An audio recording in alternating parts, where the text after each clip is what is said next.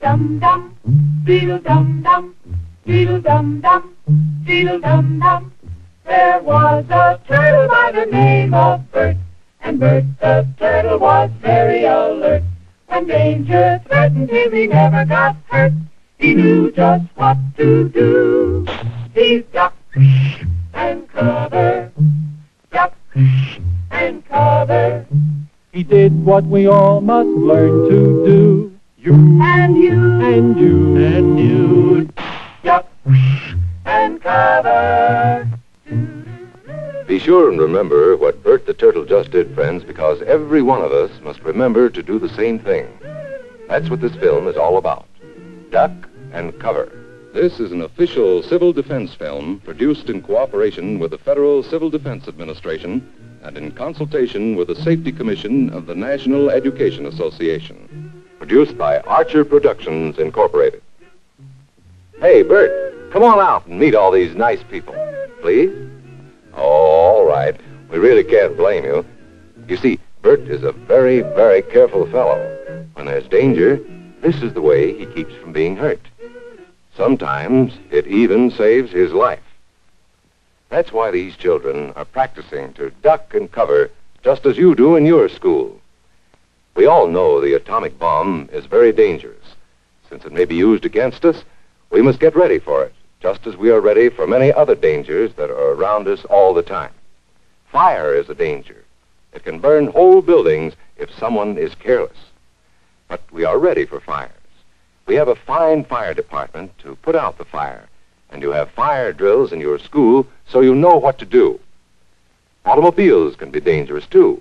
They sometimes cause bad accidents, but we are ready. We have safety rules that car drivers and people who are walking must obey. Now, we must be ready for a new danger, the atomic bomb. First, you'll have to know what happens when an atomic bomb explodes. You will know when it comes. We hope it never comes, but we must get ready. It looks something like this. There is a bright flash, brighter than the sun, brighter than anything you've ever seen. If you are not ready and did not know what to do, it could hurt you in different ways. It could knock you down hard or throw you against a tree or a wall. It is such a big explosion, it can smash in buildings and knock signboards over and break windows all over town. But if you duck and cover like Bert, you will be much safer. You know how bad sunburn can feel. The atomic bomb flash could burn you worse than a terrible sunburn, especially where you're not covered. Now, you and I don't have shells to crawl into like Bert the Turtle, so we have to cover up in our own way. First, you duck, and then you cover. And very tightly, you cover the back of your neck and your face. Duck and cover underneath a table or desk or anything else close by. In Betty's school, they are talking about the atomic bomb, too. Betty is asking her teacher, how can we tell when the atomic bomb may explode? And her teacher is explaining that there are two kinds of attack, with warning and without any warning. We think that most of the time we will be warned before the bomb explodes, so there will be time for us to get into our homes, schools, or some other safe place. Our civil defense workers and our men in uniform will do everything they can to warn us before enemy planes can bring a bomb near us. You may be in your schoolyard playing when the signal comes. That signal means to stop whatever you are doing and get to the nearest safe place fast. Always remember, the flash of an atomic bomb can come at any time, no matter where you may be. You might be out playing at home when the warning comes. Then be sure to get into the house fast, where your parents have fixed a safe place for you to go. If you are not close to home when you hear the warning, go to the nearest safe cover. Know where you are to go, or ask an older person to help you. You know the places marked with the S sign? They're safe places to go when you hear the alarm. If there is a warning, you will hear it before the bomb explodes. But sometimes, and this is very, very important, sometimes the bomb might explode without any warning. Then the first thing we would know about it would be the flash. And that means duck and cover fast, wherever you are. There's no time to look around or wait. Be like Bert. When there is a flash, duck and cover, and do it fast. Here are some older boys showing what to do if the flash comes when you are not in the classroom. This is what to do if you should be in a corridor. You duck and cover tight against the wall this way. Remember to keep your face and the back of your neck covered tightly. Try to fall away from windows or doors with glass in them. Then, if the glass breaks and flies through the air, it won't cut you. You might be eating your lunch when the flash comes. Duck and cover under the table. Then, if the explosion makes anything in the room fall down, it can't fall on you. Getting ready means we will all have to be able to take care of ourselves. The bomb might explode when there are no grown-ups near. Paul and Patty know this, and they're always ready to take care of themselves. Here they are on their way to school on a beautiful spring day. But no matter where they go or what they do, they always try to remember what to do if the atom bomb explodes right then. It's a bomb. Duck and cover.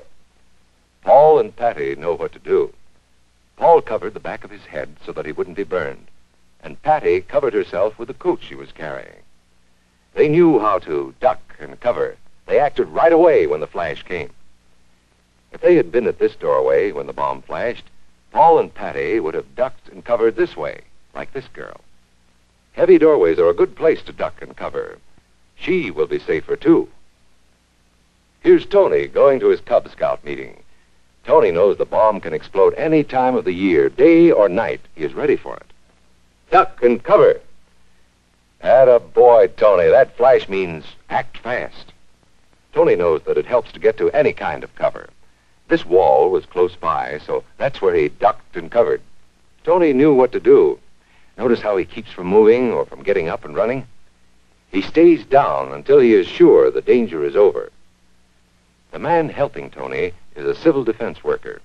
His job is to help protect us when there is danger of the atomic bomb. We must obey the civil defense worker. We must know how to duck and cover in the school bus or in any other bus or streetcar. Duck and cover. Don't wait. Duck away from the windows fast.